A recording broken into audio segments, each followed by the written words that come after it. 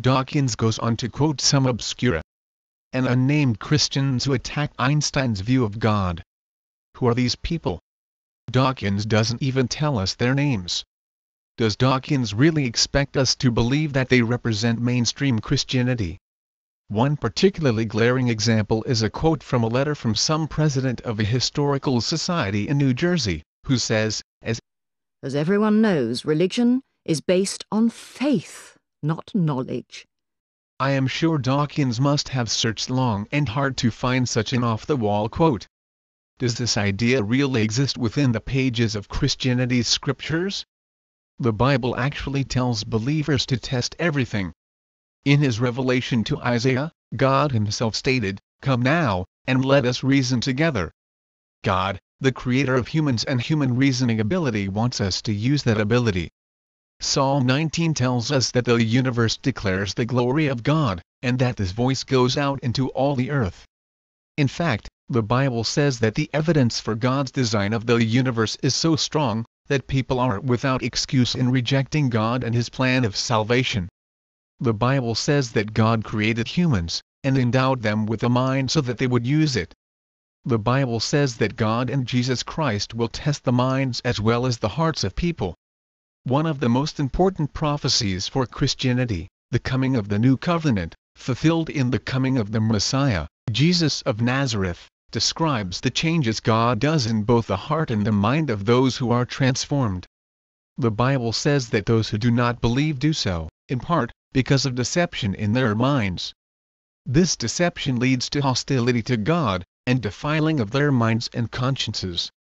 The Christian is encouraged to direct our mind to know, to investigate, and to seek wisdom and an explanation.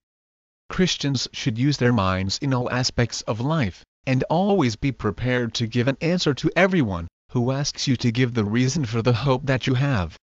Many verses from Proverbs discuss the importance of acquiring knowledge and wisdom, even to the degree of choosing knowledge over riches.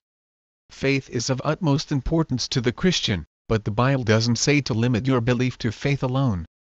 In fact, it commands us to add first moral excellence, then second knowledge. The Bible encourages believers to have a knowledge-based faith, built upon sound biblical doctrine. When Paul preached the gospel, he did it through reasoning from the scriptures and not an appeal to blind faith. In fact, he commended the Bereans, because they examined the prophecies to determine if what he was saying was the truth. Paul, in his letters to the churches, told believers to do away with childish thinking and reasoning. Christians are advised to set an example for others in teaching by modeling integrity, seriousness, and soundness of speech. Jesus, in one of his most famous quotes, said, "Love the Lord your God with all your heart, and with all your soul, and with all your mind." Blind faith is never taught in the Bible. Dawkins' response to the letter from some president of a historical society in New Jersey is, What a devastatingly revealing letter. Every sentence drips with intellectual and moral cowardice. However, only really naive atheists are going to believe that some unnamed president of a historical society in New Jersey really represents what Christianity teaches about faith and reason. How does Dawkins really think he is going to get away with such deception? As everyone knows, religion is based on faith, not knowledge.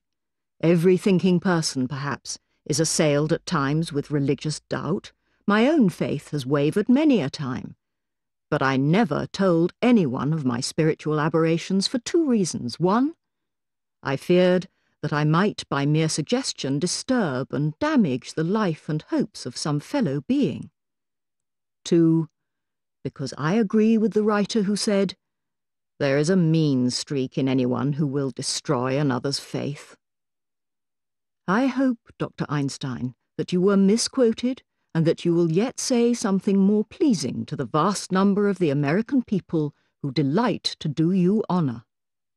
Here's a continuation of Dawkins' poisoning the well strategy. A couple of letters are supposed to illustrate the weakness of the religious mind, to use Dawkins' phrase, and what does the first of these letters tell us?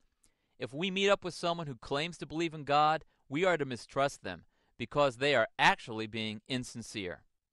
Kind of insidious, isn't it? If we were one of those people who too easily jump to conclusions given the skimpiest available evidence, the conclusion we would jump to here is that no one who professes a genuine religious belief can be trusted. I believe in Spinoza's God, who reveals himself in the orderly harmony of what exists, not in a God who concerns himself with fates and actions of human beings. Now, here's an interesting contradiction.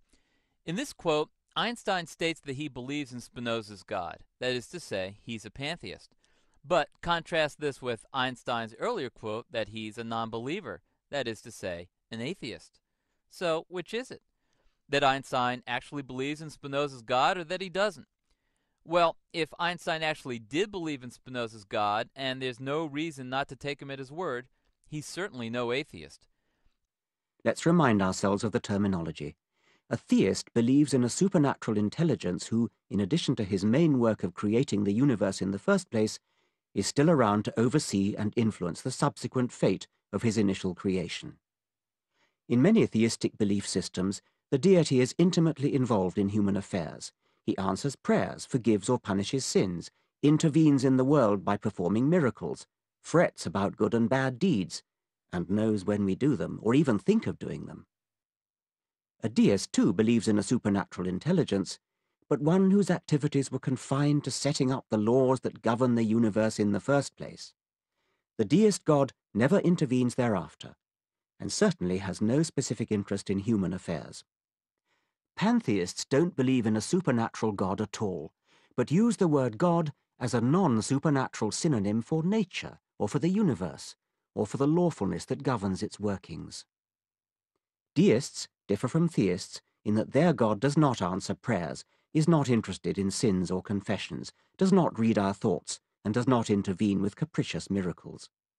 Deists differ from pantheists in that the deist God is some kind of cosmic intelligence, rather than the pantheist's metaphoric or poetic synonym for the laws of the universe.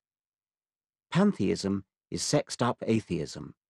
Deism is watered-down theism. This paragraph tells us that it's important to make a distinction between theism, deism, and pantheism, and it is important, since many of the remarks that Dawkins will later make attacking theism will not necessarily apply to deism or pantheism. Unfortunately, while it's important to understand differing views of God, this paragraph does not adequately describe the pantheistic view. Pantheism is much more than sexed-up atheism, as Dawkins describes it.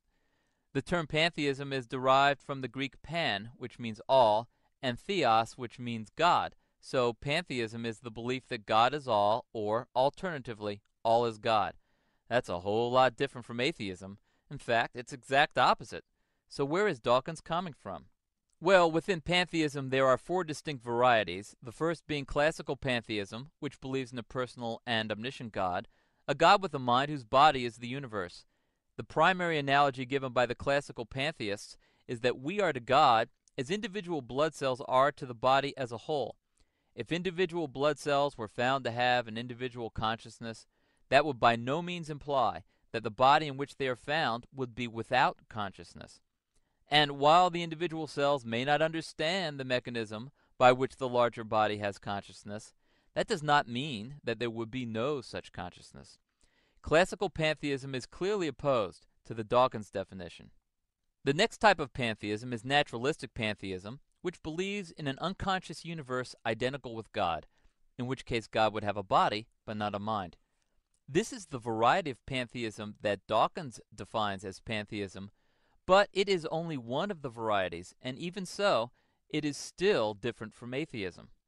The third type of pantheism is panentheism, which is the idea that the universe is part of God, but ultimately the mind and body are separate.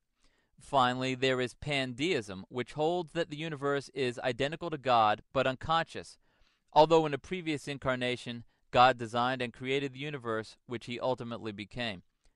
Only one of these four varieties of pantheism is even remotely related to atheism, and even that is a stretch. But, as we will see going forward, Dawkins needs to account for the numerous scientists who believe in God, scientists few of us would consider delusional, so Dawkins is going to label them as pantheists, and then will insist that pantheism is nothing more than atheism, when in fact that is manifestly not the case.